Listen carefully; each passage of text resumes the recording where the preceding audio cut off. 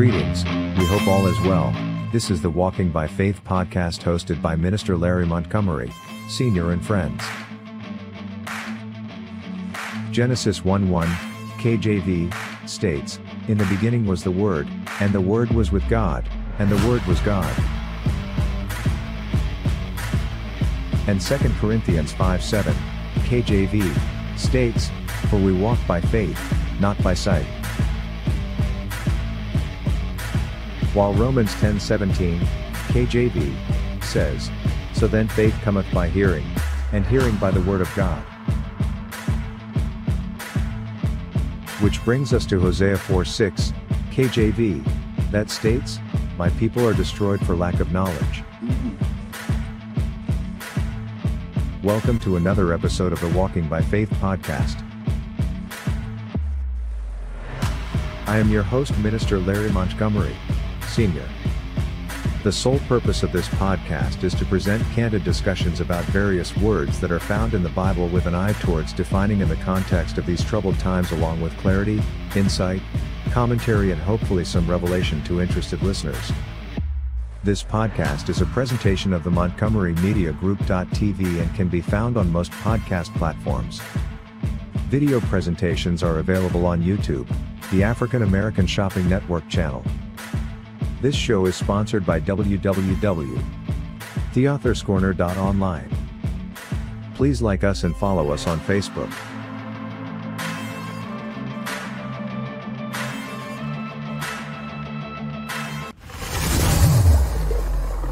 All right.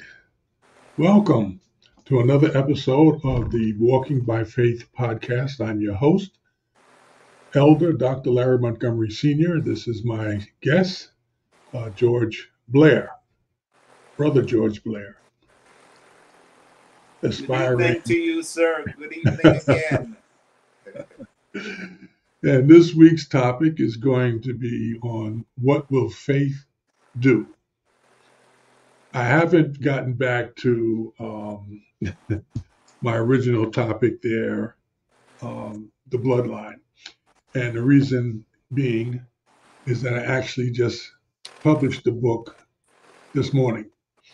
And so I put it back on the calendar for next week to talk about part 2, and we'll see how that goes. But I think this conversation on what faith will do should be very, very interesting. Brother George, did you have a comment, or you just want me to get started here? Well, I really love the topic, knowing that we're going to talk about faith for the few, the time that we have here on the page. So I'll let you jump right into it, sir, and then I'll follow. Okay. What faith will do? Thankfully, the Bible contains a clear definition of faith in Hebrews 11:1. Amen.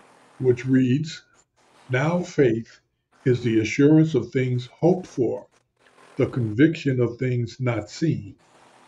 Simply put, the biblical definition of faith is trusting in something you cannot explicitly prove. This definition contains 2 aspects. The first, believing something to be true. And secondly, actually relying on the fact that the something is true.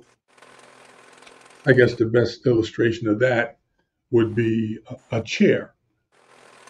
We all know what a chair is for when we recognize it, but until we sit in it, we really haven't proven to ourselves that is really a chair. Wow. So when we talk about believing that Christ is God incarnate, who died on the cross to pay the penalty for our sins and was resurrected, is not enough.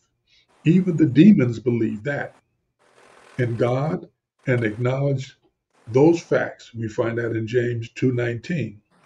We must personally and fully rely on the death of Christ as the atoning sacrifice for our sins. We must sit in the chair of the salvation that Jesus Christ has provided. This is saving grace. The faith God requires of us for salvation is belief in what the Bible says about who Jesus is and what he accomplished, and fully trusting in Jesus for that salvation. We find that in Acts 16:31. Biblical faith is always accompanied by repentance. And we talked about that the other week, and you can find information on repentance in Matthew 21 and 32. So, faith does not apply only to salvation, it is equally applicable to the rest of the Christian life. We are to believe that the Bible says, and we are to obey it. We are to believe the promises of God, and we are to live accordingly. We are to agree with the truth of God's word, and we are to allow ourselves to be transformed by it. That's from Romans 12:2. Why? Because without faith, it is impossible to please God. You find that in Hebrews 11:6. Without faith, we cannot be saved. Without faith, the Christian life cannot be what God intends it to be. Find that in John 10:10. So, part of the purpose of this podcast comes from Romans 10:17. Faith cometh by hearing, and hearing the word of God. So now we have started the conversation. I think another example of faith would be that warm blanket on a cold night. You know that you have this blanket, and if you don't pull it up over you, Yes, sir. you're not going to benefit from it. You're just going to lay there cold. So, Brother George, tell me something.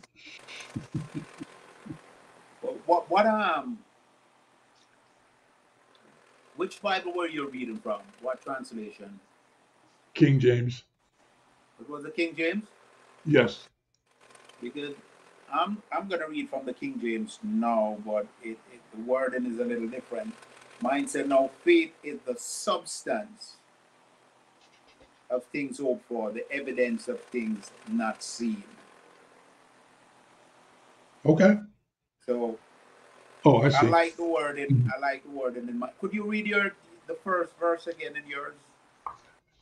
Now faith is the assurance of The things assurance. hoped for, Okay. the conviction of things not seen. Okay. All right. I'll have to go back and look and see which version I got that from. NIV. Could be the NIV. Could have been. I mean, I'm all over the lot, researching stuff. New King James. I'm sorry. It could be. Is it the New King James version? I didn't write that down. Okay. It's not really. It's not really necessary for you to really come Mm-hmm. through it, because it's basically the same thing. It's just that the wording is slightly different, but it is the same thing. Mm-hmm. The substance, the evidence, it is there. Mm-hmm. Again, as you mentioned earlier on, it is impossible for us to please God without faith. Mm-hmm. He said we must have faith for us to even come to Him. We should have faith. And that's why we are reminded that He gave every man, every person was given a measure of faith. Mm-hmm. But for us to build on that faith now, we need to fellowship one with another, where we can, build upon the measure that we have, that we can take it to another level. Because the word tells us clearly that faith cometh by hearing, and hearing by the word of God. Mm-hmm. So we need to fellowship with one another, and I think that will open up our understanding. Well, with that, we have to understand that fellowshipping with one another also provides confirmation, if you will, of one's faith because you're sharing what has happened to you. Mm-hmm. That's important because what has happened in your life is true to you. And what easier thing to talk about than what has happened to you? My faith has been constantly building over the years. It's not Yes. something that just suddenly, one day you wake up and you say, okay, well, I heard about God and I heard about Jesus and I believe. But what are you believing if you don't know anything? Someone Mm-hmm. could have spoken about what Jesus has done in their life and say, oh, well, that's good. I understand that. You could have actually watched something happen in someone's life. One day things were like this, and the next day things were like that. And then they told you what had happened, and you can sit there and say that I believe that happened because I saw it from the beginning to the end. But that's not your faith. That's Yes. their faith. You're just building yours from the outside. Now, when you sit in that chair and you ask God for something, or you see God do something for you that you didn't know was coming, that's when your faith starts to build and get stronger. I can say, for myself, in the last couple of weeks, I think I mentioned to you privately that my son, who was in the Dominican Republic now, was having some health issues, which he hadn't disclosed to me and my wife for somewhat of a period of time. He was feeling these issues, having some episodes, whatever. And so finally, he had to go to the doctor to find out what was going on. And so the preliminary feedback was that there was a spot on his brain. You know, they hadn't clarified what it was from or how big it was or whatever, but they said they had saw something. Okay, fine. So me and my wife obviously went right into prayer, for him. He believes in Christ, but he's not really all the way where we think he could be or he should be, put it Yeah. that way. And so we prayed, and we got confirmation about a week and a half later, this week.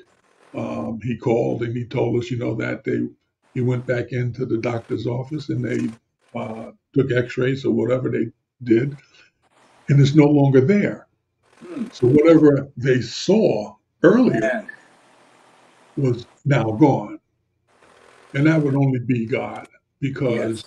you know, it, the prayers Wow. of a righteous person prevail, and that tells me that when I ask God for something, if it's his will, I will get it. If it's not his will, I will understand Yes. why I did not get it. And this is what you learn as you mature as a Christian, that sometimes you might want things that just God don't want you to have that because you ain't ready for it, Uh-huh. or something else is going. He has something else for you. So we talk about faith. There are a couple of examples in the Bible. One is, let me just pull that up, and I think everybody pretty much knows this one. Abraham in the Old Yes. Testament. Um, Amen. right. So you want to lay out the story, or should I lay it out? Well, go ahead, sir. Okay. Abraham is mentioned several times in the Bible for some of the great things he accomplished, but Romans 4 says that he was saved because of his faith and not because of works. Yes. Hebrews 11 says that he followed God even though he was not sure where he Mm-hmm. was going. Abraham is known as a man of faith who faithfully followed the Lord's leading. Yes. God gave Abraham the promise that the Redeemer would come through his family. Abraham and his wife Sarah were past childbearing age My God. when God gave them a child who was named Isaac. Even though God had promised that Abraham's descendants would one day be a great nation, he asked Abraham to sacrifice his only son. Mm. And that was in Genesis 22. So you have to understand, if you read that story, it wasn't just a conversation about Abraham's faith.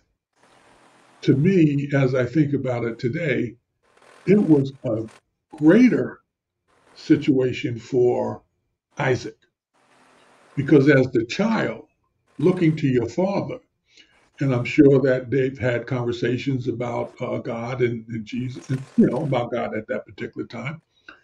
And Abraham demonstrated how much he trusted God and so on and so forth. I'm sure he probably mentioned to Isaac that at his old age and his wife's old age, they wanted a child, a son, and God blessed them with it. And here you are, Isaac, here you are. So God does answer, prayers, and he keeps his word. But more to the point with Isaac, when God had commanded that Abraham offer Isaac as a burnt offering, Abraham got up that morning, right up, it wasn't like, let me wait a couple of days, Lord, and I'll get to it. No, he Yes. got up the next day, that morning, packed up whatever he needed, had a couple of servants go with him or whatever, part of the way to the place that God had already designated, left the servants behind for a minute, and said, me and the boy are going to go up the mountain and do what we have to do. Yes. On their way up the mountain, Isaac asked his father, well, where is the sacrifice? Hmm. And so, Abraham's response was, well, God will provide All the right sacrifice. now. He knew who the sacrifice was, Yes.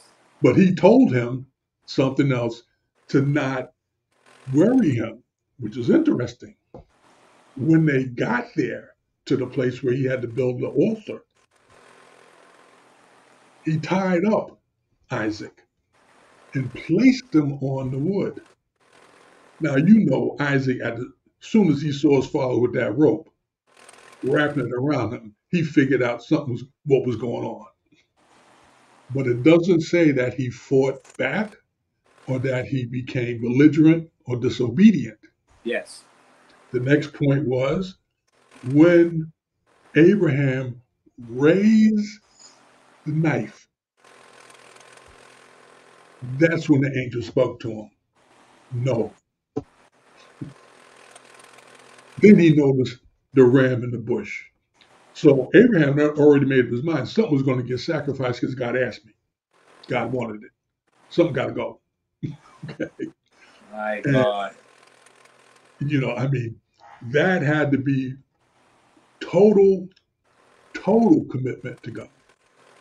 Because you wanted a son. He gave it to you you lived a whole 100 years. Lived 100 years and didn't have a son. And that's the one thing you wanted. And he told you and he gave it to you. Then he turned around and said, your descendants are going to be a nation. Wow. So, of course, I'm sure Abraham is thinking to himself, I'm going to have a lot more kids. Or the one that I have is going to have a lot of kids. Okay? That's just normal. Then you turn around one day and God says, no, I want you to sacrifice him. No question. Wow. Got right up. So when we start talking about faith and the kind of faith that God is looking for to truly believe in him, can you earnestly sit to yourself and say, God, give me that cup. Let me drink from that cup. Test me, God. Let me show you how faithful, how much I care for you. I just have to fold up and cry and just bow my head and say, you might as well cut my head off now because I can't do that. I love my children. I love my wife. He gave all of them to me. Well, I guess if God was standing here talking to me, I probably would have a My different God. opinion. But I'd be crying every minute of the way to try to figure out how to get up out of it. Wow. But there are other stories in there, and we're just going right now in the Old Testament.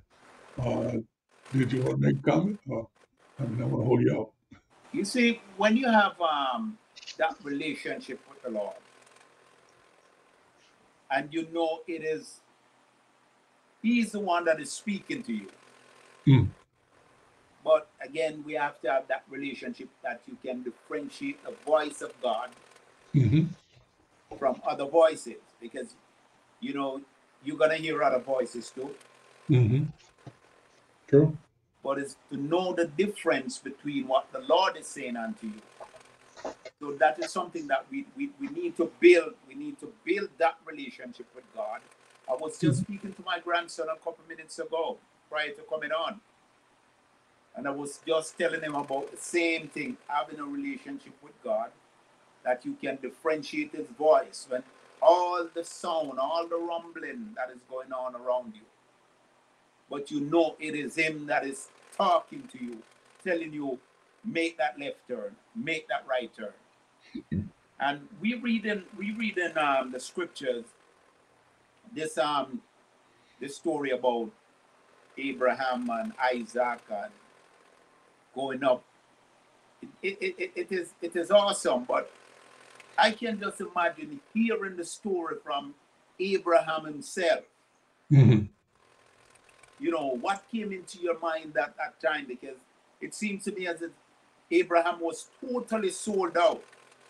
Nothing could have changed his mind. Nothing could have convinced him. Nothing could have deterred him. Mm-hmm.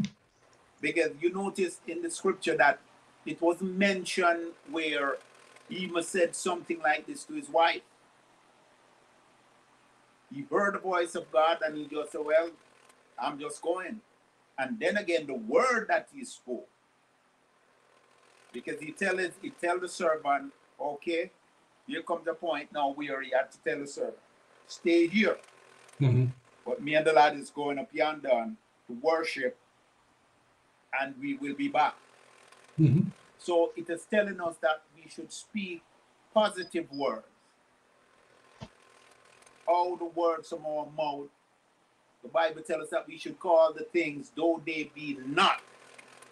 We don't see it, but call it. We can call it into being. So I totally believe that, and even in this story here, as it said, faith cometh by hearing. Yes, this increases my faith. Mm-hmm. It is recorded here for my benefit. Mm-hmm. So I'm just basking in it.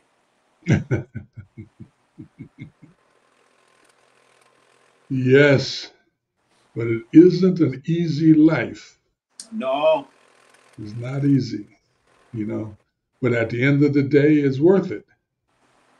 Because if it ain't, God help us. We all going to go to the same place when we die. And if it ain't heaven, it's not going to be happy. Well, as the scripture said again, God is a man. You cannot lie. You cannot lie. And he tells us who he is. And he tells us that, listen, I am the I am. Mm-hmm. So if you choose me, he said, I make life and I make death. He tells us what the choices are, and he even tells us, you choose this. Mm-hmm. I am the way. I was asking a question, why no other religious leader could come up with that line? Mm-hmm. I am the way. I am the truth. I am the life. So he's plainly telling you, and Jesus himself tells us again that many shall come in his name to deceive. Mm-hmm. That if he said even the very elect they will come and try to deceive you. So you have to know what you know. You have to know what you know and stand on it and know that, listen, I am not. Nothing is gonna shake me. Nothing is gonna change my mind. I am sold out for this. I was just telling my grandson, I am sold out. I used to hear my former bishop said, if this is not it, he said, I will hold on to this until that comes. He's not letting go off of this. He's holding on to this until that comes, if this is not it. And I'm doing the same thing. If this is not it, let whatever it is, let it come and catch me holding on to this. But I'm not letting go.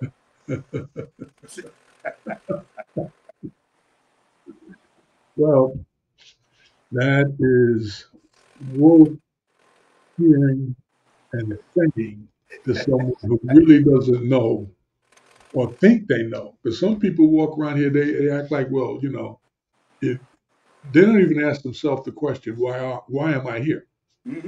It's all about me. So whatever pleases me is what it is.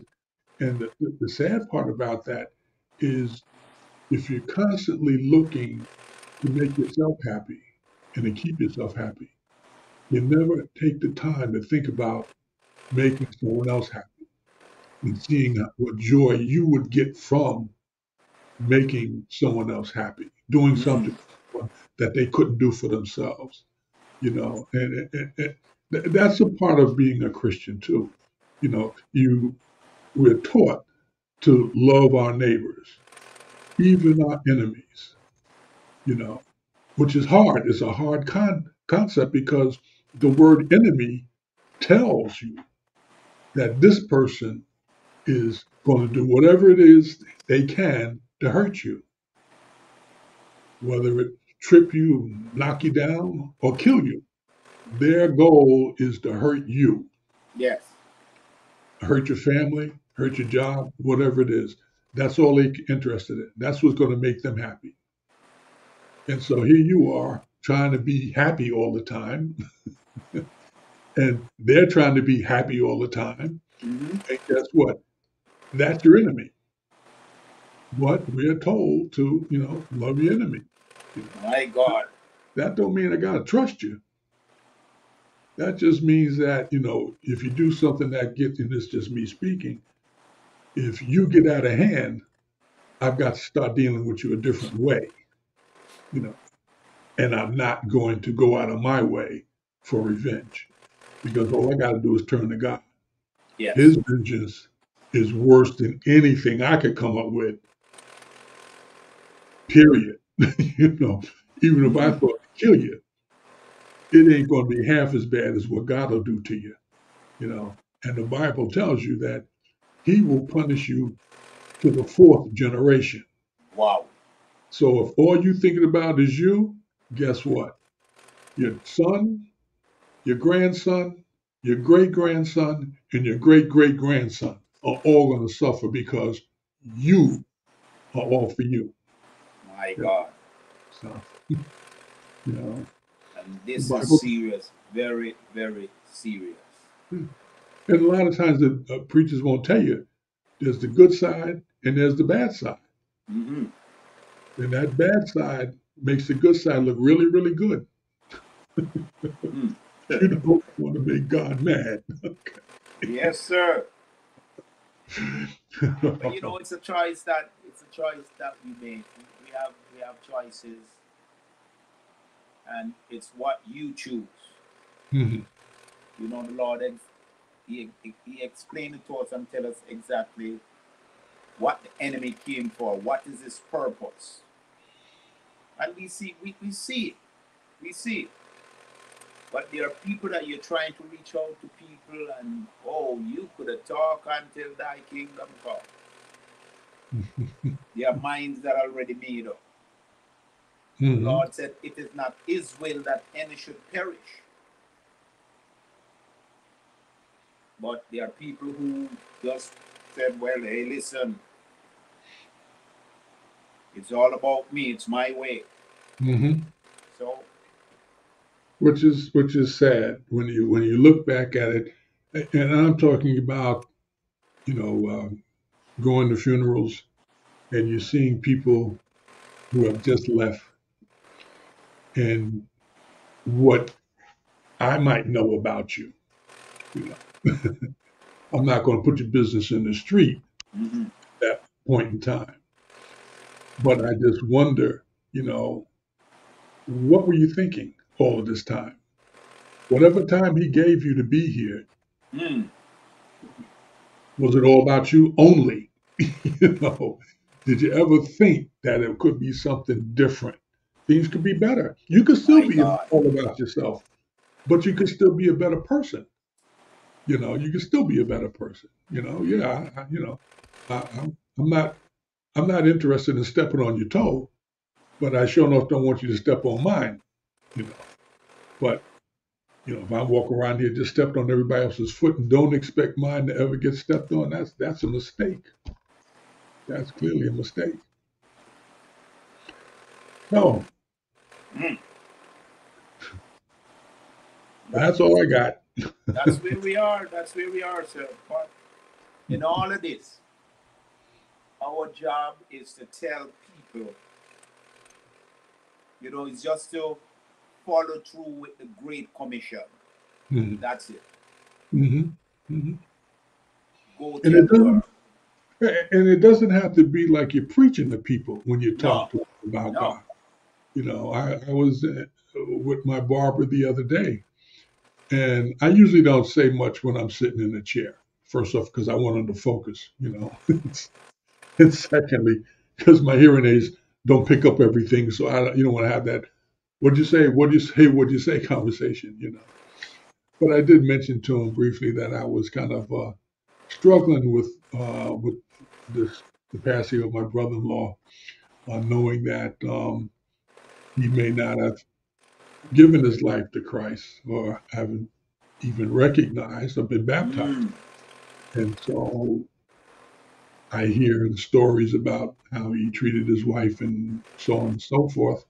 And this is all secondhand, so I don't know if it's true or not. I just, you hear it. I'm not going out looking for it, but you hear it. And so I look at him and I'm saying, like, gee, you're almost 80 years old. And this is what people think of you. This is how you Yes. lived your life. And now here it is at the end. Um, and like I said, I think he had dementia or Alzheimer's or whatever that might be. So there came Mm. a time when you pretty much lost control of your mind, and it didn't dawn on you that hey, maybe I should think things a little differently for these last few minutes or whatever little bit of time I have left. You know, Yes. and the only one would know that right now is God. He's the only one Yes, who would know sir. because he would say it to somebody else. You know, and that's kind of the thing about being baptized. You tell the world Mm. that you committed to him. So My God. yeah, it is what it is. Well, Sir Larry, I don't. When I leave here, I would like to know that if it's even one person, one life, one person that can say, this man, this man speak to me, this man, because of this person, my life has been changed. I Mm, was going this way, but now I'm going that way. mhm, I turn mm, away from the things that I used to do, the places that I used to go because of this person. mhm. Somebody did it to me, and I want to just pass it on to somebody else. There you go. There you go. Just one. Cannot be selfish if it's even one, Just one. because if each one get one, Mhm, mhm, oh wow, it would take a lot of pressure off of somebody else. mhm, mhm. And hopefully, when you find that one, or they find you, that when they see the benefit of the change, that they'll be encouraged Yes, to do it again, to pass it on, yes, to try to help amen. someone else. and that's a good thing. So, next week, I'm going to try to be prepared to talk about the bloodline part 2. I really don't think I have an excuse unless God leads me a different way. Okay, sir. All right. Let me put on my commercial and close, and then I'll chat with you a little bit after. Okay. Okay. People understand the profound mystery behind Jesus' bloodline. Stop guessing and discover the truth in Bloodline by Dr. Larry Montgomery, Sr. Bloodline by Dr. Larry Montgomery Sr. is a game changer. After years of casually reading the Bible, Dr. Montgomery was struck by a question. Why was Jesus born into mankind? Beyond the familiar story of sin and salvation, there lies a deeper mystery. God had countless ways to mend the broken relationship with humanity, but he chose the most remarkable path, sending his Son into our world to live, suffer, and die. The question then arose, how could the created create its creator? This intriguing question led to the insightful research and writing of Bloodline. Explore the profound implications of Jesus' lineage and uncover truths that will inspire and enlighten you.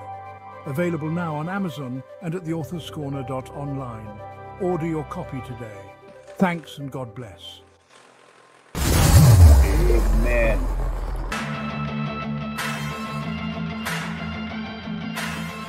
Thanks be to God. You have been listening to another episode of the Walking by Faith podcast hosted by Minister Larry Montgomery, Sr. and friends.